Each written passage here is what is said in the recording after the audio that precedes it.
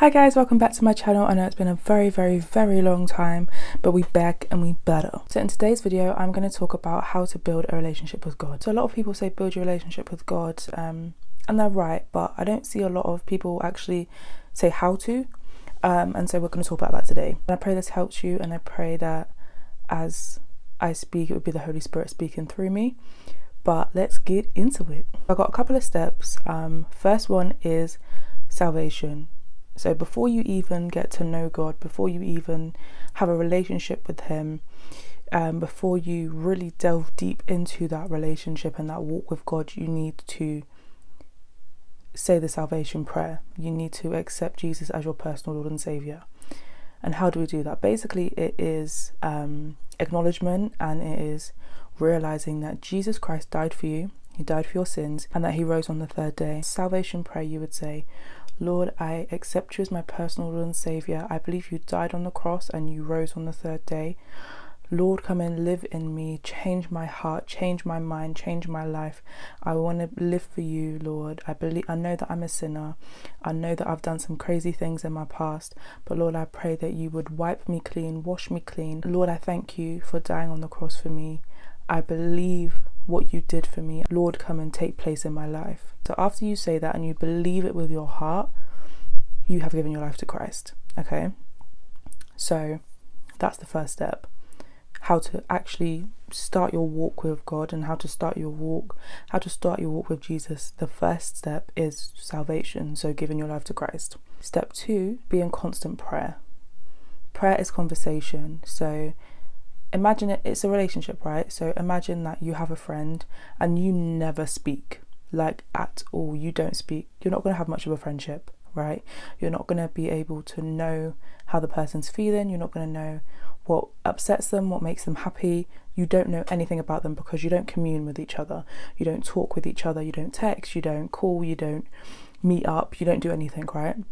It's the same thing with Jesus. If you do not speak to Him, how do you expect Him to speak to you?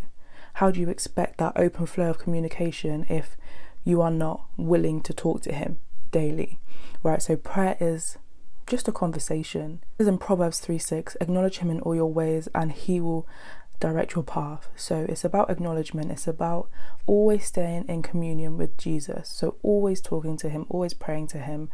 And there's a whole breakdown of how to pray in Luke 11. So you can go ahead and read all of that. But I'm going to leave all of the Bible verses in the description down below as well. But yeah, so that's step number 2, is to pray and have communion with God. Step number 3 is to be in your word. I cannot stress it enough. To study the word of God is so important. It's so important. It's so important. It's so, I can't stress it enough. It's so important. And to put on the full armour of God. And what is the armour of God? So we have, I'm looking back down at my notes, by the way. So we have the armour of God, and this is explained in Ephesians 6:13-20. The armour of God, the word of God is described as the sword of the Spirit. Then we have the belt of truth, the shoes of peace, the shield of faith, the helmet of salvation, the body armour of God's righteousness. So it's so important. Imagine the word of God being described as a sword of the Spirit, which means if the enemy comes at you with words and with thoughts that you're not good enough and whatever, you have the sword of the Spirit to say, listen, I'm God's masterpiece. You can't chat to me no kind of way, because I know what the word says about me. I know what God says about me. So you can't come and chat nonsense to me, because I already know. It's already written on my heart. It's already in my mind. I know what God says about me. So you can't come up here, yeah, and chat madness to me, because I already know Wagwan. You know what I mean? So it's so important to have the word of God cemented in your heart. And so how do we study the word of God? Because a lot of people just pick up the Bible and read it and think, well, I'm not actually understanding any of that. So the beautiful thing is salvation. So remember how we talked about salvation in step number 1? When you accept Jesus as your personal Lord and Saviour, you get the gift of the Holy Spirit.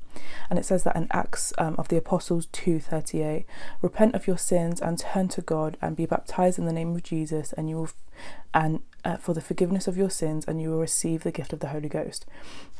So when you receive the Holy Spirit. The Holy Spirit is described as an advocate, as a helper. So when you open up your Bible, you say, Holy Spirit, please reveal new things to me. Open up my eyes to things that I've not seen before. Lord, as I read scripture, Holy Spirit, I pray that you would help me understand, help me interpret it in a way that I will understand. And then you pick your verse, or the Holy Spirit might lead you to a verse or to a chapter or to a scripture, and you meditate on it and you study it and read it, and the Holy Spirit will help you.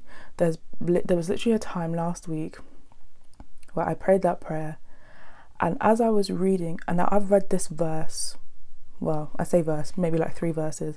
I've read these like scriptures over and over again. I know these scriptures, and before I had asked for the Holy Spirit's help, like way back when, I had notes, and the notes weren't wrong, but they weren't accurate, if that makes sense. So like, I just kind of interpreted it wrong. But what I was saying wasn't wrong. In generalistic terms, what I was saying was correct, but it wasn't correct in correlation to the scripture, if that makes sense. But with the Holy Spirit's help, honestly, it was so crazy. Like, I was reading out the scripture, and as I was reading out the scripture, it was like the Holy Spirit was talking to me through me. So I was teaching myself, but it was the Holy Spirit. It was crazy, like it was so crazy. So that's the kind of help that we need to understand God's word. So that is step number 3. So far we have salvation, we have prayer, and we have reading the word. Okay, so step number 4 is to go to church. It's so important to build community, to build people around you that are going to pray for you, that are going to uplift you, that are going to hold you accountable, and that you can do the same for those other people as well. It's so important to have friends that are like-minded, to have community that's like-minded, to have elders that have gone through the seasons that you're going through, that have gone through the situations, the trials, the tribulations that you're going through now, and they can advise you. It's so important to be in a Bible-believing, good church. It's very important that you, before you attend these different churches, to pray, and that's why it's so important to pray and to be in your word. It's so important to find a Bible believing church, because there are a lot of churches out there who pick and choose parts of the Bible to believe, and not the whole Bible. So it's super important, and that's why I say that prayer is so important, because the Holy Spirit will guide you to a good church. But you have to be in your word and you have to pray. So it's all of these steps are kind of a domino effect, because you won't know God without salvation, and you won't know God without prayer. You won't know God without reading your word.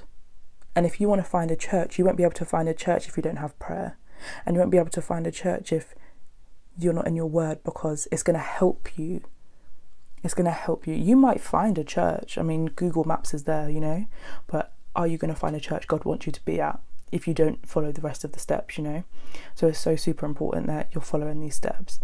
And the last thing is repentance. So what is repentance? Repentance is simply, in the simplest of terms, is acknowledging that you've sinned, and is saying sorry to God, basically. In the shortest way possible that I can say it, that's what repentance is. There are times where I've been in an argument with someone and I've gone in on them, and I know that it wasn't right what I did, but I had to go back to God and say, listen, God, I'm so sorry. Like, they got the better of me. It shouldn't have happened, but I pray that you would help me in this area. Please forgive me from the bottom of my heart. I'm so sorry. And God forgives you. God's a God of forgiveness. God's a God of grace. He's a God of love. I hope this video helped some of you guys. I'm going to be doing a lot of Christian content. If you don't know, I have TikTok, so I'm going to leave everything down below. I'm going to be doing so many different topics, so if there's any topic that you want me to talk about, or you want me to invite some friends and we can talk about it, like cute little get-together vibe, and talk about it, then I am more than happy to do so, and I think it'd be super cute. I'm also going to be doing how to dress modestly but still look cute, because listen, dressing modestly doesn't mean you have to wear a bin bag. Like, I'll be so real, like, you can still look cute, you can still feel beautiful, you can still dress nice and look modest and honor God with your body. So I'm going to be doing a lot of stuff like that, a lot of stuff on self-worth and self-love, and self-image and what God says about us, because I think especially in this world, in this generation right now, the world is the most depressed it's ever been, and a lot of it is because of, you know, all the wars and everything that's going on, but also majority of it is actually from social media and how people portray things, and